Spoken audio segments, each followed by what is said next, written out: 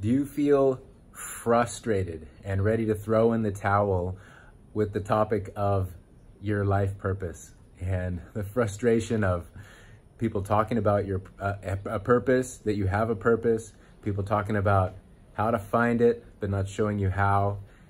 Maybe you feel by now like the whole thing is a hoax. Maybe you're in your 30s or your 40s or your 50s or your 60s and you feel like you have never really connected with your life's purpose and you're not clear on what it is, and you feel this pressure to make it happen, to find it, to make it happen, to make a difference, to, you know, experience all the good things that we have in our minds that come from discovering and living our purpose. Good. That's good.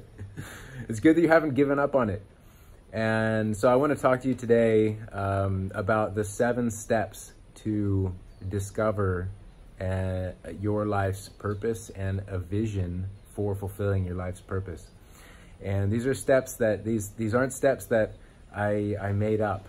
I've been running programs called VisionQuest with Rick for 9 years now. And at the beginning, I just had a desire, remember that one? I just had a desire to help people connect with the magic in life and find their flow in life again and rediscover what was truly meaningful to them. And I'd use my experience with leukemia when I was 21 years old as the launching point for doing this. And the first programs were to help other young adult cancer survivors. And over the years, so I started running programs for them, retreats for them, and then opening it up to general public, entrepreneurs and professionals who wanted to find more meaning and flow and purpose in their lives. And what revealed itself was this VisionQuest process that kept getting tweaked and refined, and, you know, participants would come in and offer something and we'd have conversations. Some conversations would come up over and over and over. I realized they were most relevant. And when I started working with my marketing guy, Chris, what's up, Chris? He's going to be watching this and maybe editing it. He was like, you gotta, you know, why don't you break it down into the steps of what it takes so we can explain it better. And so I thought about it and I got out the pen and I looked at all the steps in this process. That's you know, it's a week-long process that I do live with people. And I discovered that there were 7 steps to this process. And like I said, it wasn't something that I made up at the beginning and said, here are the steps, you know, then we're going to try it. It was, I just tried it and kept doing it and improving it. And these are the steps that revealed themselves. So I'm going to share those with you right now and just tell you a quick, just an idea or two about each one, just so you can, mostly so you can have a sense of hope and possibility when it comes to finding your purpose and putting it into a vision to guide the next phase of your life. So you ready? So the first step is desire. And this is saying, that's why I brought it up earlier.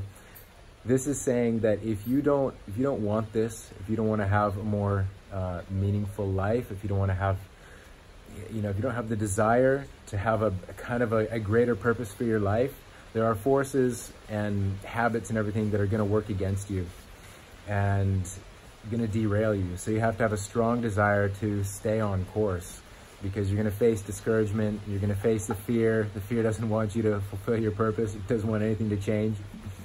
And so desire, strong desire. Number 2 step is space. So we're going to visit this twice. So the first is in space, like physical space in your life, like space of time, a space, a workspace. And, you know, there's space in terms of taking a week out every year, and then there's space in terms of like some space every day.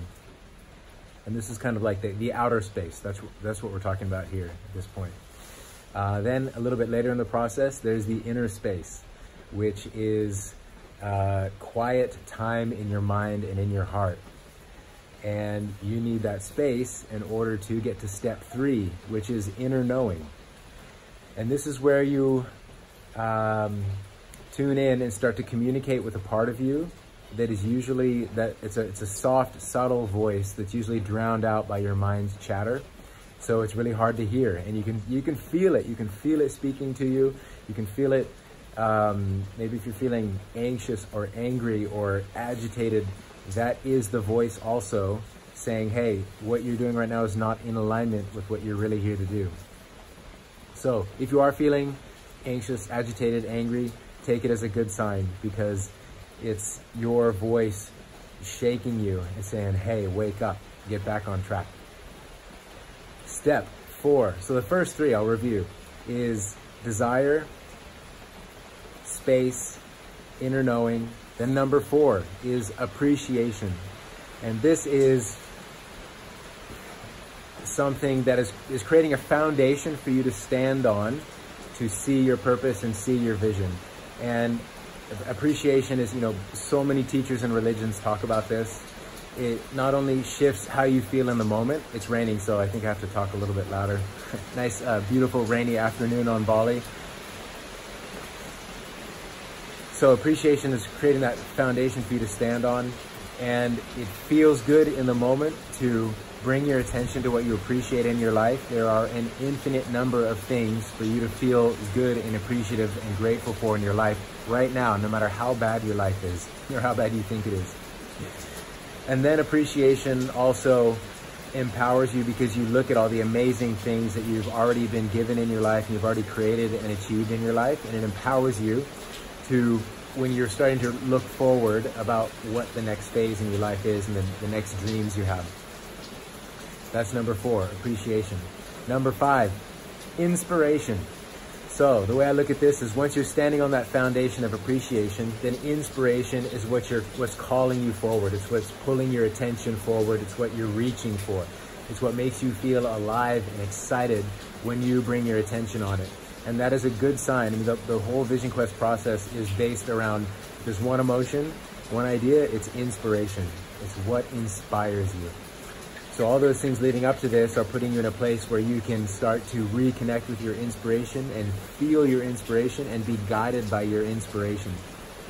Then, once you've done all that primer work, then discovering your purpose is really easy. And that's the next step. Step 6 is purpose.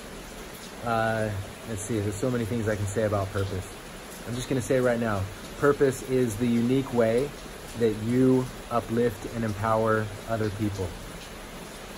All of us, we want to relieve the suffering of others and empower them and help them wake up to who they really are, wake them up to the creator that they are. So we all have our different ways of doing this. Some people do it through cleaning pools, some people do this through counseling, some people do this through business and amazing products.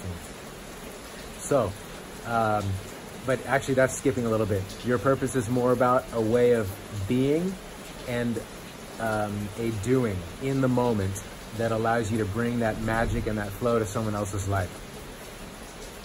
That's purpose, step 6. And then step 7 is dreams. So this is where you put the vision together. So once you know your purpose, then you can start to clarify which dreams are right for you, are right for your unique soul.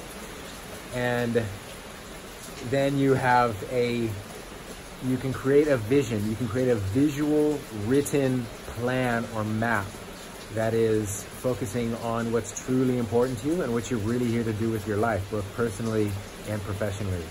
So to recap, those 7 steps, you don't have to memorize them all. I'll be making more videos about all of them, and basically everything that I teach falls into one of these 7 steps.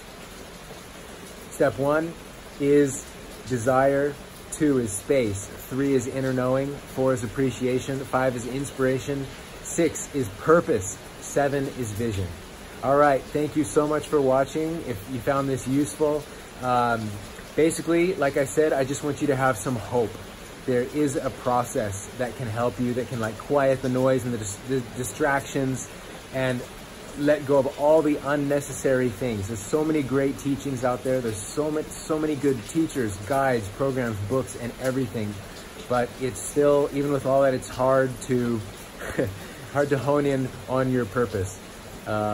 So yeah, this is a process that I found that if you just follow the step-by-step process, it primes you to discover your purpose, and then your purpose and your dreams just fall onto the page with ease and flow, and it's fun.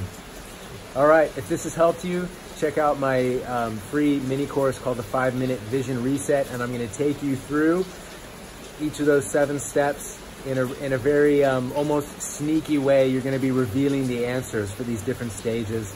And even with these 4 short videos and writing exercises, I wouldn't be surprised if you get more clear than you've been in years about what's really important to you. All right, let me know in the comments what you think of this, if this has helped you, and especially if you've done the 5-Minute Vision Reset, let me know your experience. All right, click the link and see you inside. Bye.